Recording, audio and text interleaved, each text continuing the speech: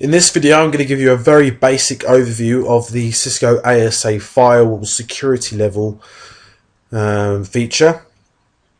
Basically, security levels, each security level will be a different security zone or domain, if you like. So, for example, the security levels are from 0 to 100.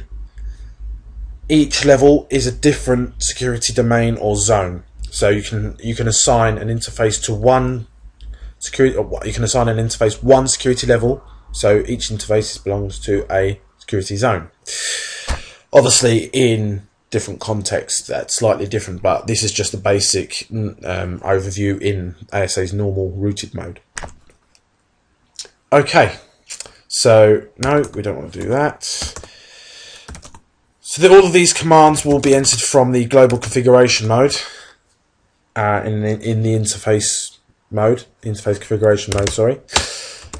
And basically, you have two ways of doing it. You can do it. The ASA recognizes names that you give the interface as different security zones. So, for example, if I was to call this interface inside, the ASA will by default give it a security level 100, the most trusted level.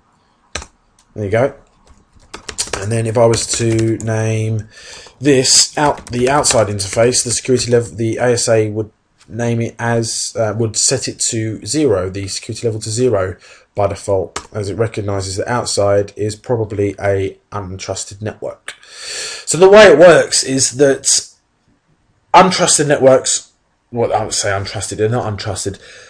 The less trusted a network, so the less of the value of the security level, it can't travel, the traffic coming from that interface can't travel to a interface with a higher security level set. So for example, in this example here, my gigabit Ethernet 1, the traffic coming from the internet, let's say the internet's connected off this interface, that couldn't flow from the internet into my gigabit Ethernet 0 interface and host and devices on that by default, unless we go into the firewall access control lists and explicitly say so. However, hosts and devices on gigabit Ethernet 0 by default are allowed to travel to lesser trusted interfaces. So because Internet gigabit Ethernet 0 is 100, it can flow to gigabit Ethernet 1 because the security level is set at 0.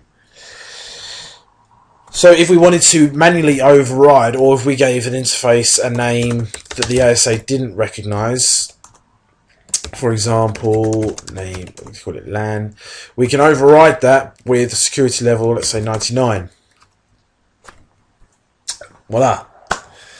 That's how you set the interface to security level 99. So the gigabit Ethernet 2 name LAN is less trusted than the gigabit Ethernet 0. Therefore, traffic originating from 2 to 0 is by default implicitly denied.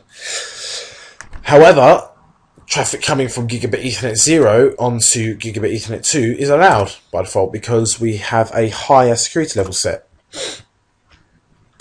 So, what about VLANs? If you had, for example, a trunk interface on your ASA, I know it's a rare scenario that you might have, but say for VLANs, if you had multiple sub-interfaces, so let me do 3.10, IF VLAN, no, sorry, got to set the VLAN first, so VLAN 2, I've got to do that, 3.10. We'll put the VLAN as 10, sorry, and then we'll name it VLAN 10 interface, blah blah blah. You'll set the security level to 99, and then we'll go and do Internet Gigabit Ethernet 3.11, VLAN 11, name IF VLAN 11. Okay, security 99. So here we've got a scenario where we've got multiple sub-interfaces of one physical interface with VLAN set, And how does the traffic work flowing from them? Well, by default, because they're sub-interfaces, they are not permitted to share information or traffic flows from each other, even though they have the same security level. To overcome that, all we enter is same security traffic permit interface.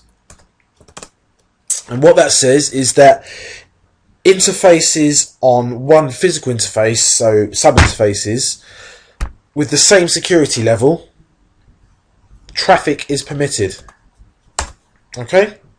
There is another command which you must not mistake this with, which is permit intra interface. Now this is for use when you've got multiple VPNs terminating on one interface, blah blah blah. Don't worry about that, that's out the scope of this video.